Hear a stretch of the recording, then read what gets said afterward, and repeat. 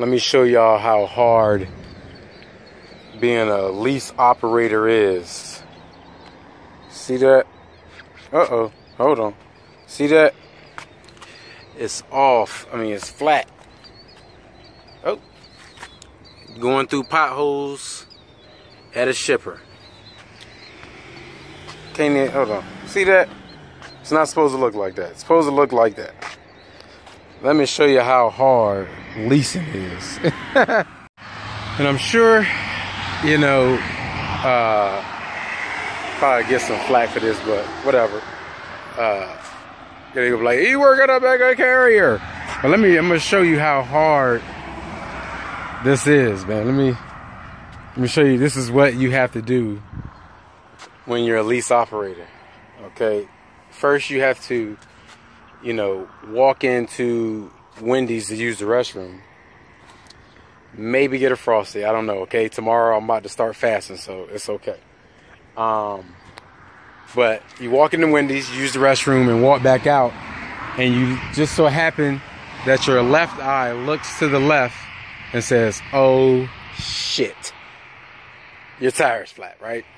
So once you do that, okay, as a lease operator, because that's what glorified company driver, what you do is you say, "Oh my God, no, life is over. No, what are we gonna do? What are we gonna do? What are we gonna do?" Then, probably like after 2 minutes of that, you call road rescue, okay, or road breakdown, whatever you want to call them, the mechanic people, and I'm sure the like 80,000-year truck drivers will say, "Oh, you need to handle it yourself. Just blah blah blah." Hey man, relax. This is my story. But so after you go all crazy, like, "Oh my God, oh, well, I can't afford a tire." Then you I'm kind of recording on my phone, so I can't. So you go, well, I have voice, so I say, "Call road rescue." Then you gotta wait online. You gotta, okay, are you a driver? Yes. Then you gotta wait.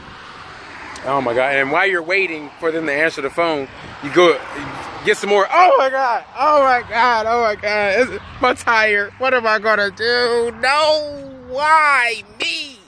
Right? Whew. Okay, then they finally answer. Yes. You say, "Hey man, I'm out here in West Bubba," you know what I'm saying, in the middle of nowhere. "I need help because my tire's flat." Then you got to man up, because they're going to be like, "Shut that crying up."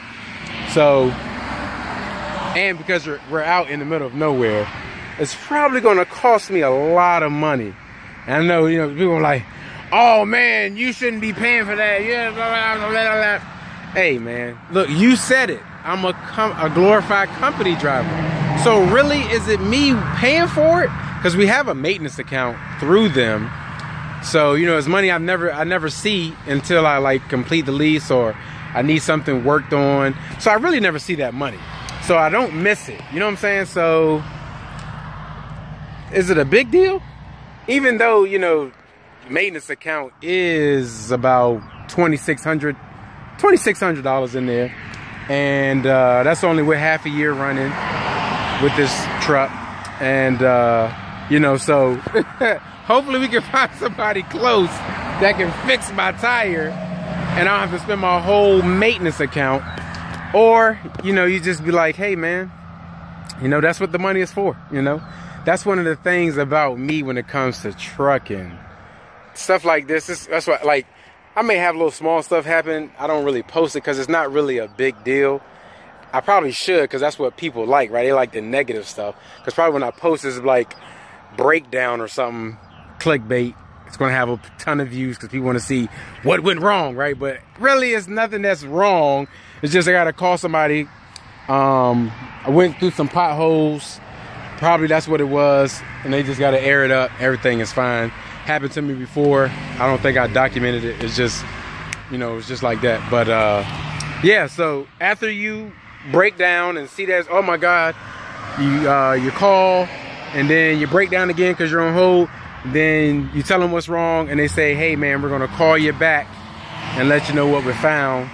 And then what they're gonna do is tell you prices, and you're gonna be like, yes or no, because they're gonna probably be like, oh yeah, they're gonna come out, it's gonna cost you $250 to $300 just for them to come out to you, and then hopefully you don't need a tire. Oh my God, man. Oh, life is so hard as a lease operator, man. Oh my God. And I'm sure you old timers say, yeah, well, just wait till your engine is, hey bruh,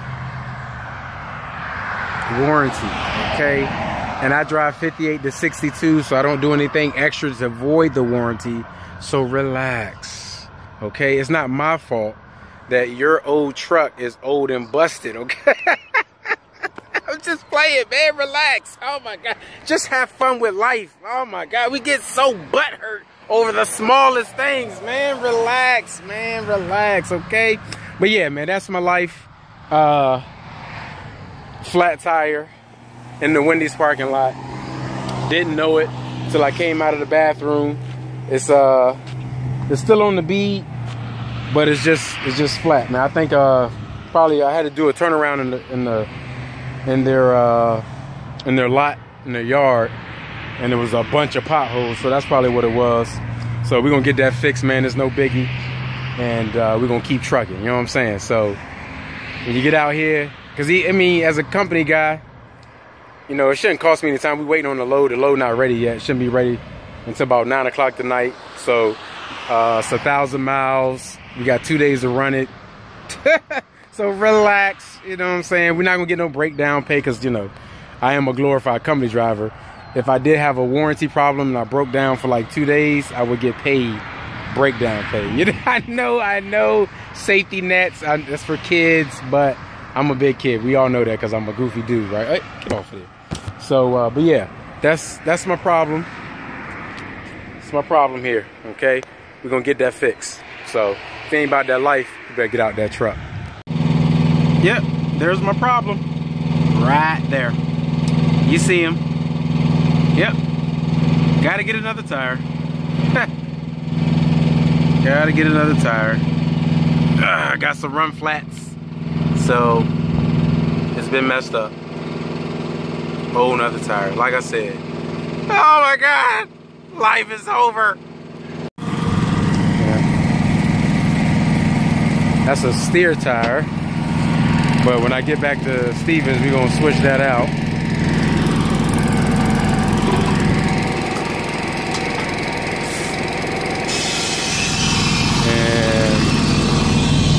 And where is it at?